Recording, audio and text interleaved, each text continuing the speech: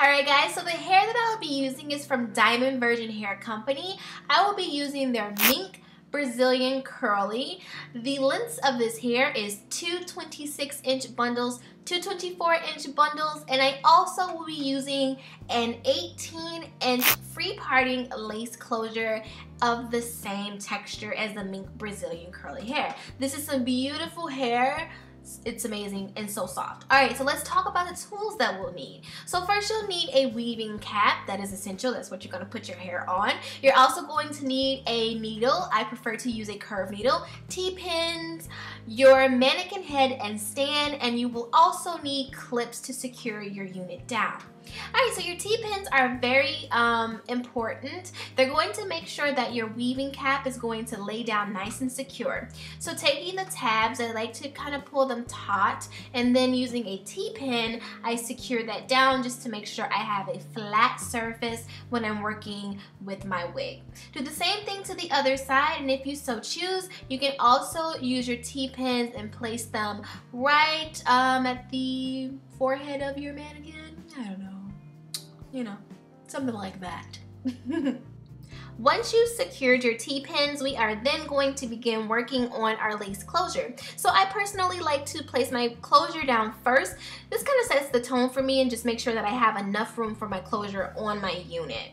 So I'm just going to place that right in the center of my weaving cap, and I'm going to line that up with like the free edge part of my weaving unit cap thingy there. And then I'm going to take my gator clips and secure both sides to make sure nothing is moving around. Now you don't want to place the gator clips on the very ends because that's where you're going to actually be threading. So just kind of like in the center, but make sure you're pulling it taut so that it doesn't move.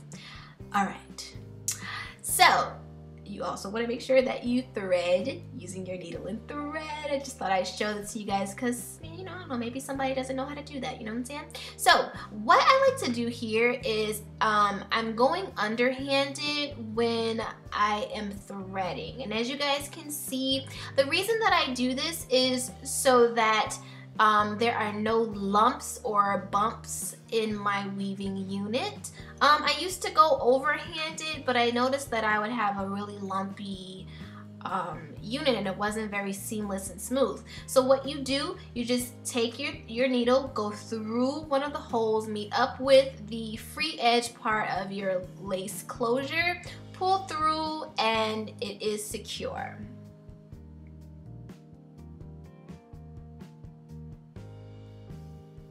Like so. You guys will notice that this gets very redundant, so I'm gonna speed this up a bit, but you pretty much just do the same thing. Go over and under, you know, over and under and through the woods. Now for this part here, I actually did go overhanded, but that was because I wanted to make sure that you guys could see exactly how to weave or to secure down your lace closure. Again, I don't recommend doing this, but this was just for the purpose of showing you how to secure down the unit. Okay, one more time just to make sure we got it. I even zoomed in for you guys a little bit. So you're gonna take that needle and push it through one of those little holes, meet up with the free edge of your lace closure, and pull through. And then you can go, if you so choose, through the thread to create a knot. But you really don't have to do that when you're like in the middle part. That is really only important when you're on the outermost part, when you're first starting, because you need to create a knot there so that the closure doesn't come apart. Get what I'm saying? Alright, and again, I'm just gonna speed this up and let you guys see how this goes. But the name of the game is practice, guys, so keep on practicing and then you'll be a pro in no time. Alright, so once you're done there, then you can see our closure is ready to go, and it's okay to have that part kind of a little bit of movability because we're going to cut that, and that's where we're going to be able to make a nice realistic looking front part. If you have made it this far, loves, congratulations. I have no doubt in my mind that you can complete your wig. We're going to next move on to the base of our unit where we'll be working with our bundled hair. So let's get started. Starting with the 26-inch bundles first, I am going to sew down the wefts onto my cap. Now, I'm going to keep them doubled because I want to make sure that I can fit as much hair as I possibly can onto my unit. So as you guys can see, I just folded it over and doubled the wefts again to make sure I can fit as much hair on the weaving cap as I can. Now, this wig in particular is a little bit special because I am creating one that I can put into a ponytail. So where you normally would sew the hair down right there, I'm not going to. I'm actually going to sew the hair down above the tabs that you see, as you guys can see here.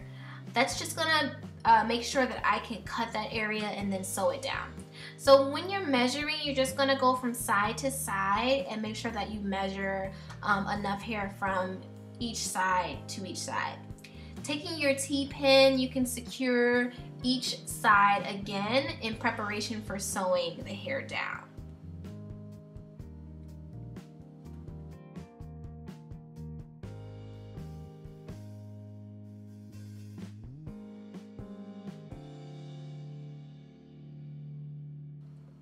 Once you've measured your weft from side to side, we can now begin to sew the weft down onto the weaving cap. So remove that T-pin, and just as you did with your lace closure, you're going to follow the same suit when going through the weft. Now, because it is double weft, right in this area, it might seem a little bit difficult to get the needle through because I am pushing through the wefts. That's really important just to make sure that you secure down the edges of the weft.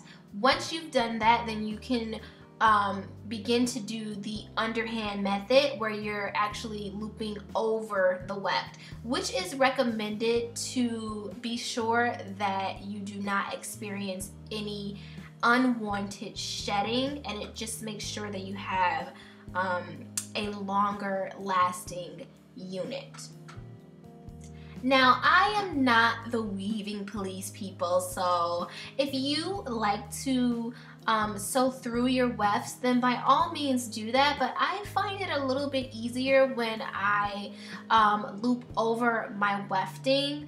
It just makes it easier for me to make my unit, and it goes by a lot faster as opposed to constantly trying to work through the weft, especially if you are doubling your wefts.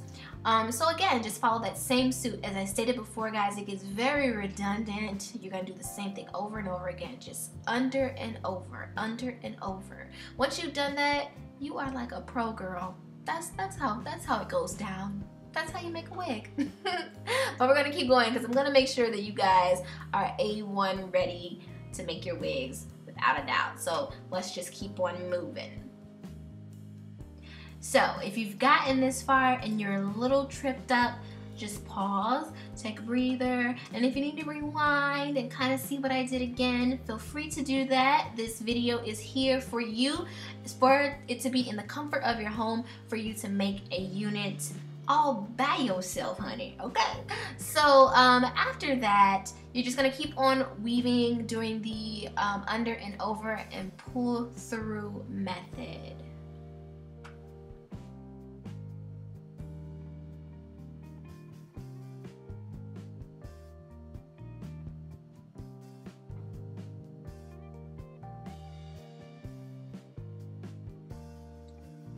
Alright, so now we're getting closer to the edge of the wig. And this is the part where you're going to, again, go through the weft and secure your hair weave down to the cap. So eventually I'll get over there. Any minute now, Jackson, any minute now. It's gonna happen, people. I'll be over there in no time, I promise. Almost there. Good God, almost. All right, nope, not yet, no. Maybe, nope.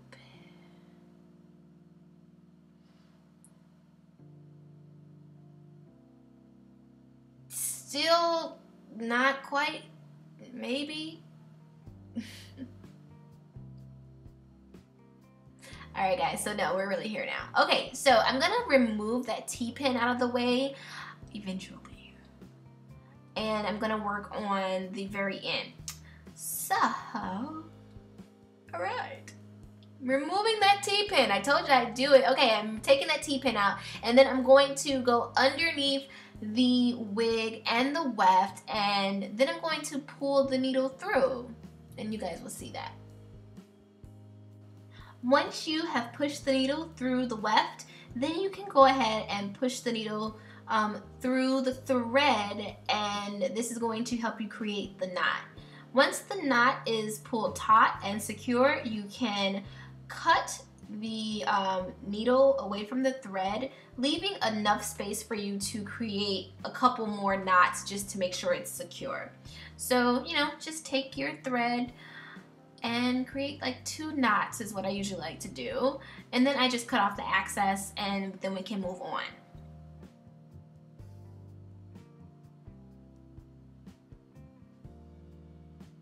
So, since you have hair left over, the only thing that you will do is just fold it over, and that is the fold over method that is oh so popular.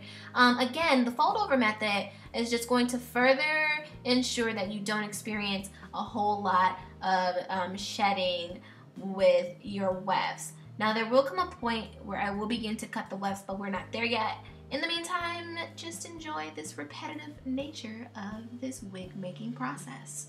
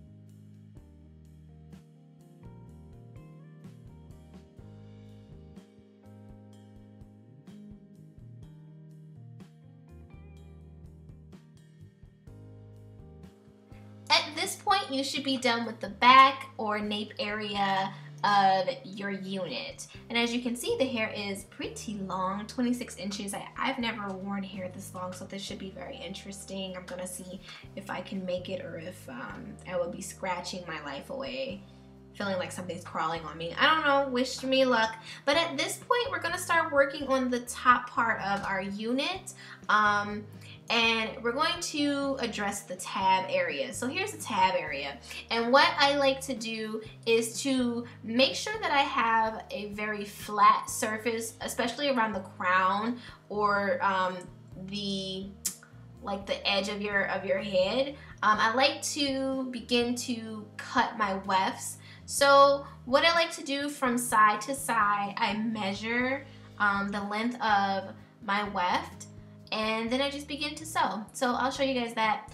Move out those tabs as always, and then you're going to measure.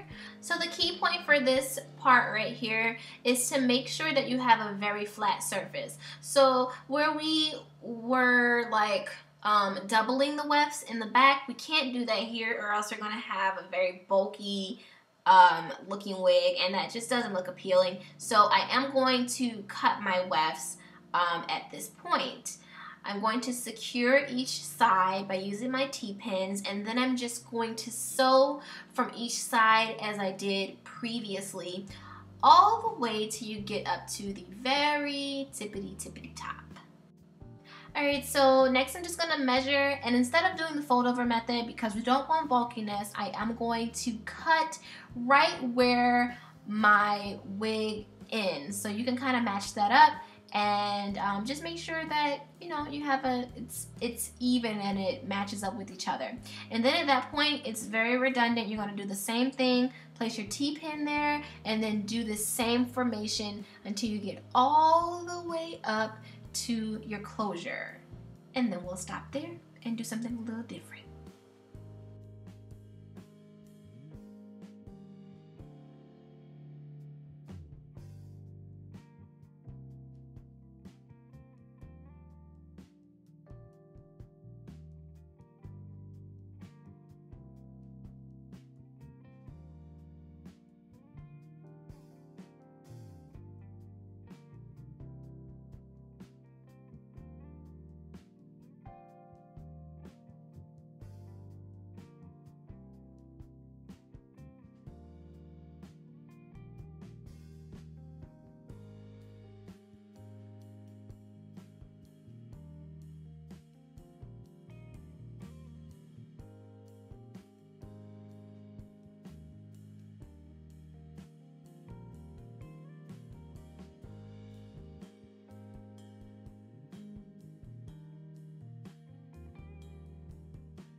Alright loves, we have made it to the home stretch. So we're just going to place our last weft right in that open space there.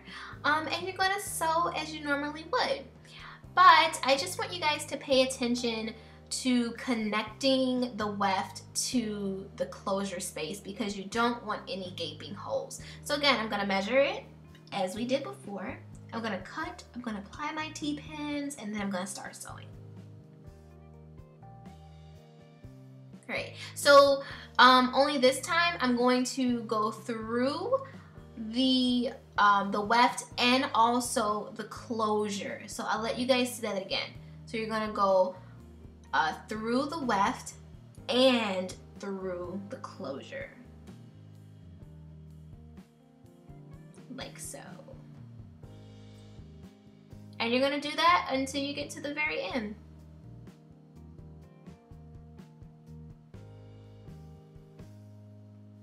I like to go through the closure and the weft. This is just to make sure that there's no gaping holes there, and to make sure that everything is just nice and secure. You don't want anything to come unraveled or anything like that, because this is an investment piece for you. You've taken all this time, you've probably paid some decent coins to get that hair, so you want to make sure that this unit lasts you as long as you possibly want it to. So taking the time and doing things right the first time is just going to ensure that your unit lasts you for as long as you like.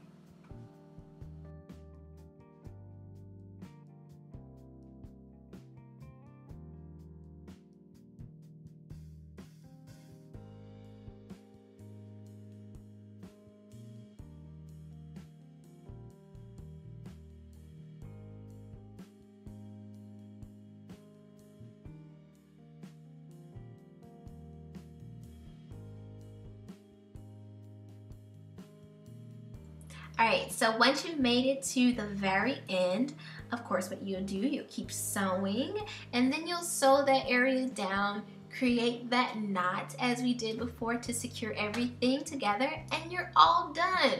And voila, honey, here is your wig, okay? Clap it up for the wig game, okay? I know that it is off the chain right now, and you are running through your house like, Lord, I made this wig, hallelujah.